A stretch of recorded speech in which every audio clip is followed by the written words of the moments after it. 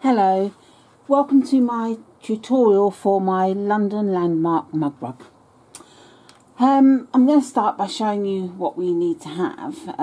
We need to have a fabric for the front piece, and then we need two pieces of fabric for the back, which will be placed on top of the front fabric at the end.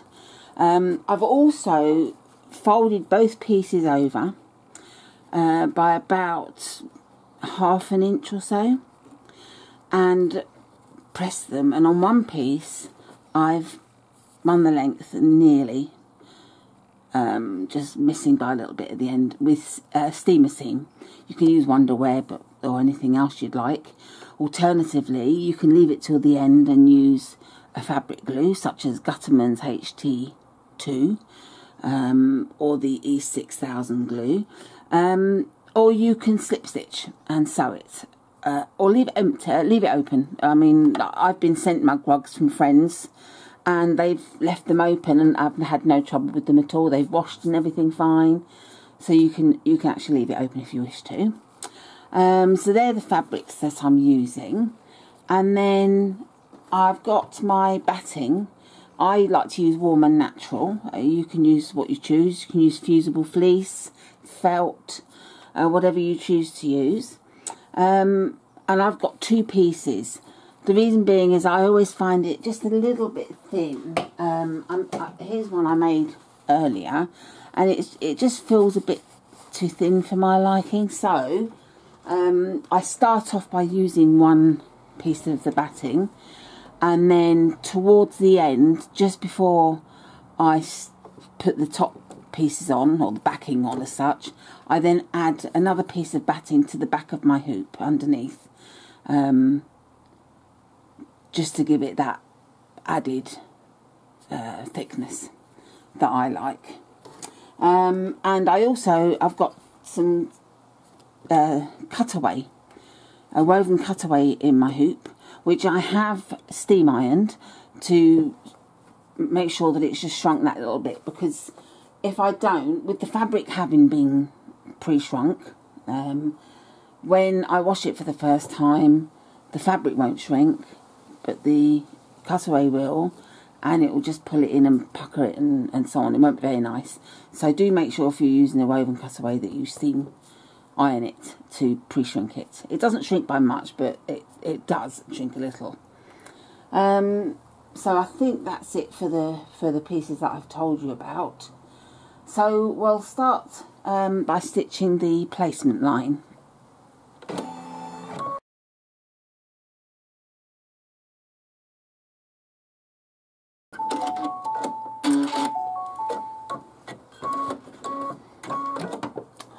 Okay, so that's the placement line stitched. I'm just going to remove from the hoop, and I'm just going to spray the cutaway with a small amount of temporary spray adhesive. I like to use 505, ODIF 505, because it doesn't gum up the needle and it's really quite strong and holds well. So I've sprayed with temporary spray adhesive, and I've just laid the first piece of batting down, and I don't know if you can see on the back there, the only place I've gone over really is the top, which I'll trim later on. So that's that piece done. Then I'm going to spray again, and this time it's for the fabric. So I get the main piece of fabric and fold it in half lengthways and take it to the hoop, meet the joins in the lines in the middle of the hoop, and press that down.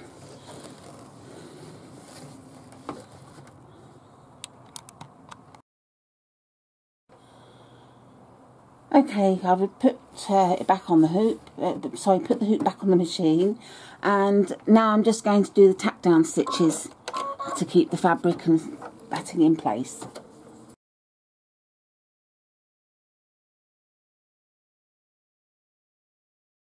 it's time to stitch the lettering now. So I'm going to start with my first colour, and so that you're not sat there bored watching the machine churn away, I will come back when I've stitched all the landmark names.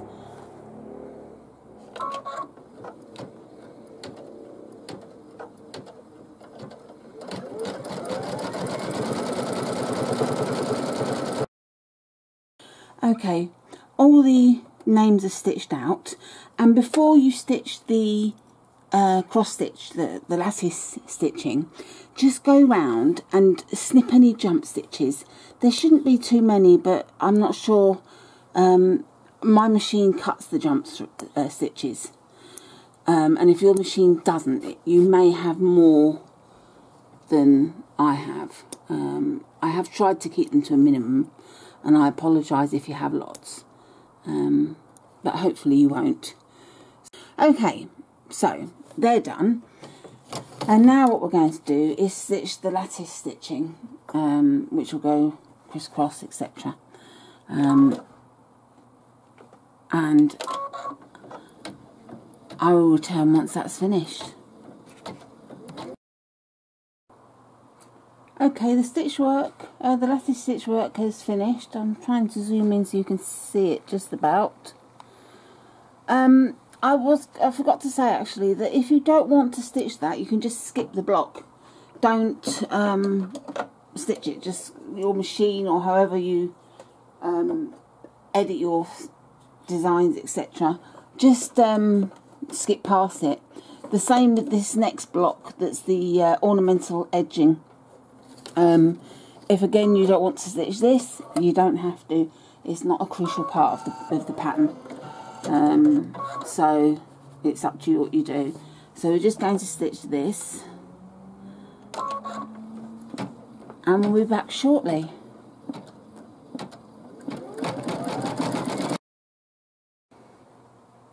Okay, the ornamental edging has finished. You see it there in the darker pink. And now what we need to do, because I'm adding an extra layer of batting, you might want to use felt or something else. I'm turning my hoop over and taking it away from the machine. I'm just going to quickly spray it with a bit of spray adhesive. Oops, got the hoop. And then just lay my piece of batting on the back,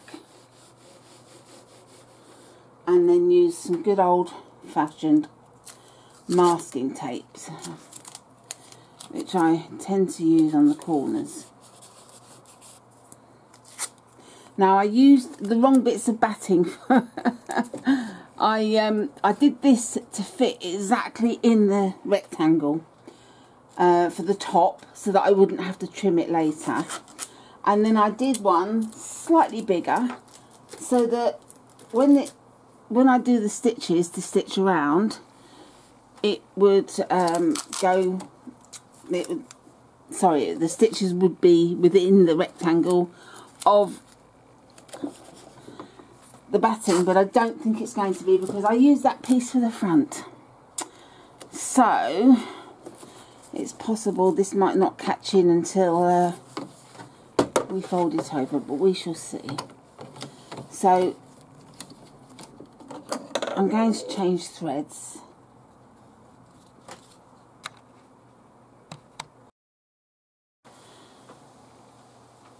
Okay, I'm going to now stitch the tack down stitches for the underneath piece of batting, and we'll see if it catches in or not.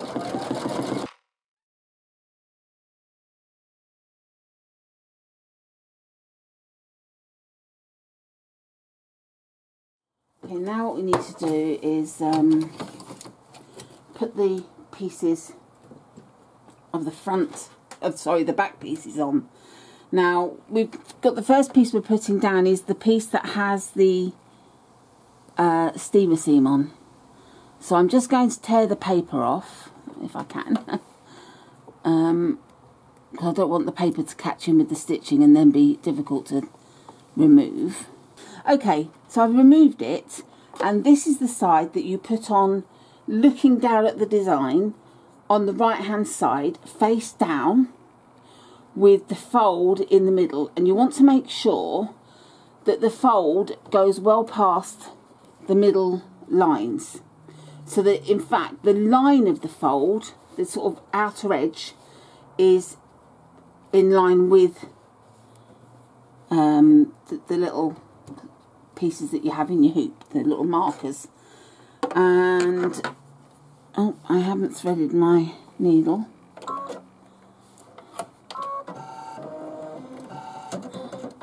And now we stitch this one down.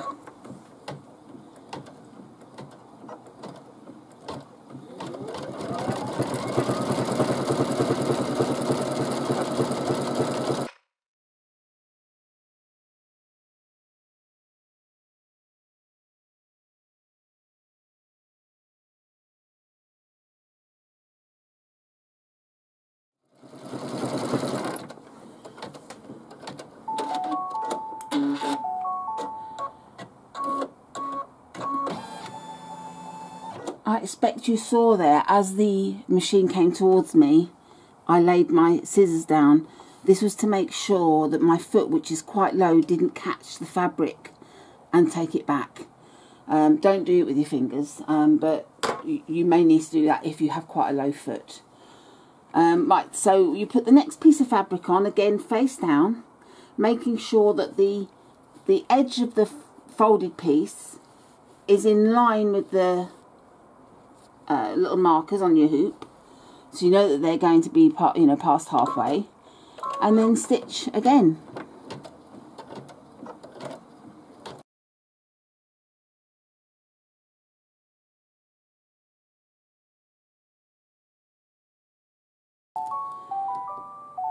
That's all the stitching completed, and what I want to do now is first of all remove the masking tape that was holding the piece of batting on.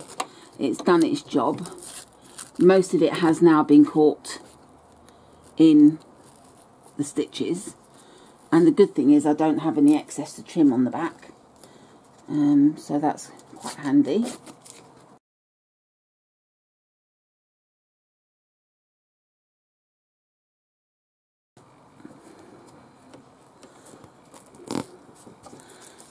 So that's that, and then we want to remove the design out of the hoop.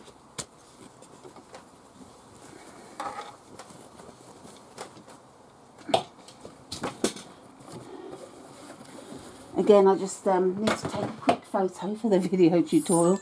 I'm multitasking here. Okay, and now we need to trim all the way around to about 5mm around the edge. Leave a 5mm edge.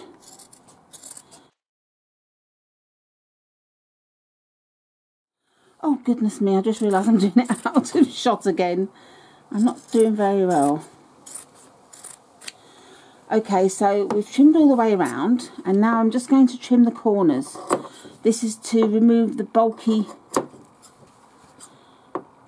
corners. Otherwise, if you leave that on there, then they're going to be like very bumpy corners. Again, I'm sorry, I just need to take a quick photograph.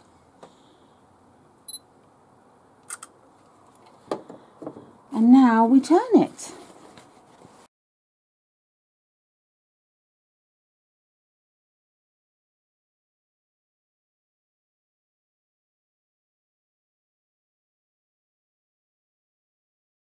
Make sure that you flatten that down inside. That's the sticky edge, so that will iron down nicely, or you can glue it or slip stitch it or leave it open. So I'm going to go and press it and come back in a moment. Okay, well, here we have her. She's quite a nice thickness because of the 2 layers of batting. So if you make this, please do share it in the group. And I'll see you again. Take care, happy stitching, bye.